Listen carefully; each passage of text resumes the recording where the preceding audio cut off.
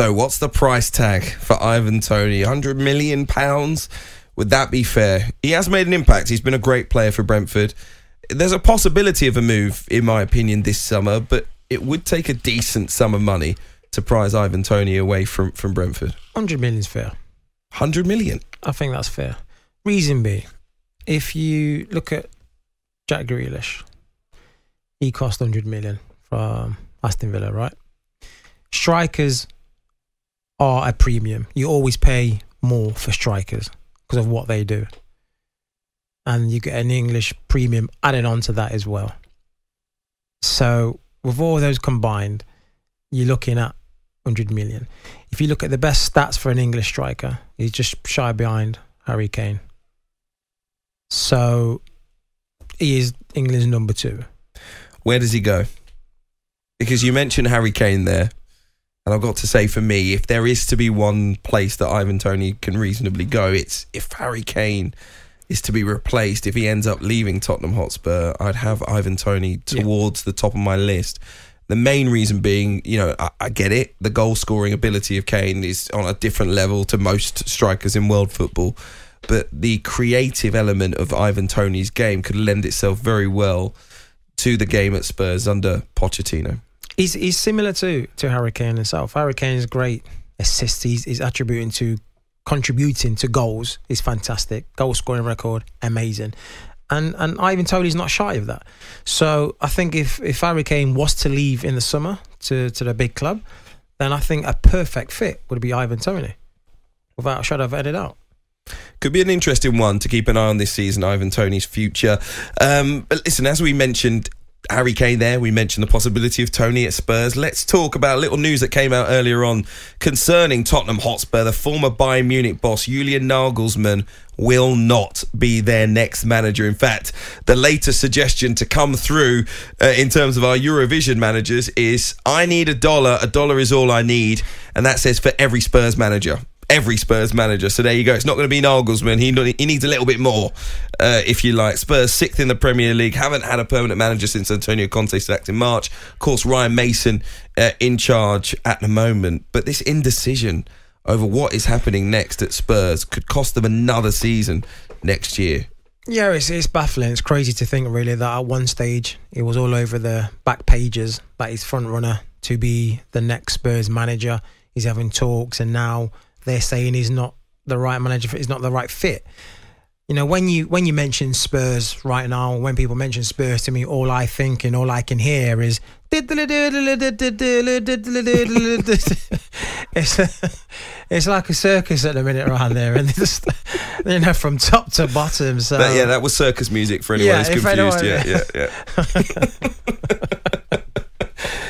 But yeah, that's what I think of Spurs, and who, if not Nagelsmann, who are they going to get? Who's out there who's got a good pedigree, who can win trophies, who can take them to the next level? The big manager are all taken, so it's going to be very interesting to see what happens next. We were talking about expectation a little bit earlier on for next season. We didn't talk about Spurs too much. The question was, for those of you who've just tuned in, you know, what does a club need to do to make themselves challengers, if you like, credible, serious challengers in the Premier League next season? And for Tottenham Hotspur, I think there are so many things that need to happen for them to get close to it. Maybe not next season, season after that, or the season after that. And I know some texters were saying the same thing. You know, Tottenham are so far off it that it's going to take a long time for them to be credible challengers. I do think it can happen quickly. I think Arsenal have shown us it can happen a lot quicker. If you have a plan, if you have a strategy, if you have a good coach in charge, it doesn't seem like they've got any of those things right now, Tottenham. But they've had 3 good coaches: Conte, Mourinho, Poch. They're not bad coaches. I disagree in terms of them being good coaches for Spurs. They are good coaches. But every player, every coach, League winners. No, but listen, every player and every coach needs the right situation. You know, you'll know that from your time playing, right? Not every coach wanted a player with your abilities to play on the right hand side. The best times in your career when you were playing were the managers that wanted a player just like you to fit their style. And I think Tottenham chose managers that didn't fit the style of that football club in terms of the football that fans expect. And have done for so many decades. Those managers were never going to bring that. There was always going to be a lack of cohesion and togetherness when it comes to the football. I think the Tottenham fans, many of them had been fed up of not winning, and some were prepared to forgo the style of football if it was going to bring success. And obviously, Daniel Levy was of the same mindset. All of that has to have been proven wrong. But getting a manager is not going to just fix overnight. If you get in a manager, you need that manager to say, right, I need this player, that player, this player, that player for this style of play.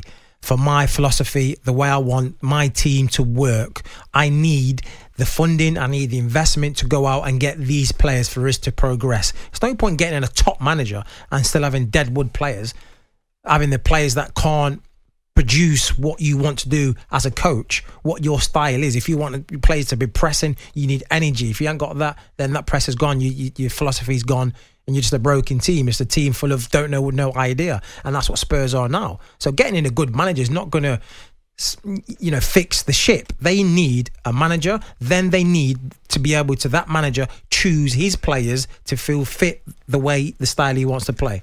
I do think one of their issues is going to be investment. Levy doesn't want to spend, so it's not necessarily that Daniel Levy doesn't want to spend. It's not that he doesn't want to spend.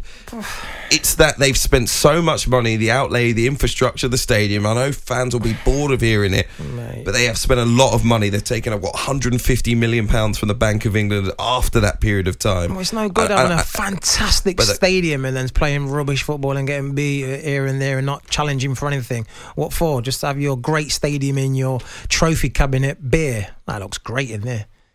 What a stadium, but your cabinet's empty. This is my point. In terms of expectation, I think all of us need to change what we think about the capabilities of Spurs next season.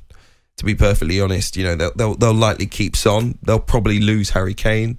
They'll be starting again. If they do, that's a massive problem for them. If they lose Harry Kane, I think we're looking at a team that should be aiming for the top 7. Really, I don't see them top 10. Top 10. If they lose Harry Kane, they're a team that needs to just concentrate on getting in the top half of the table.